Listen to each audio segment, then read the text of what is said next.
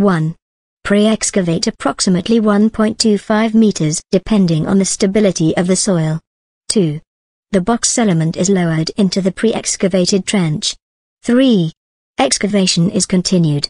A maximum of 0.5 meters is advised, depending on the stability of the soil. 4.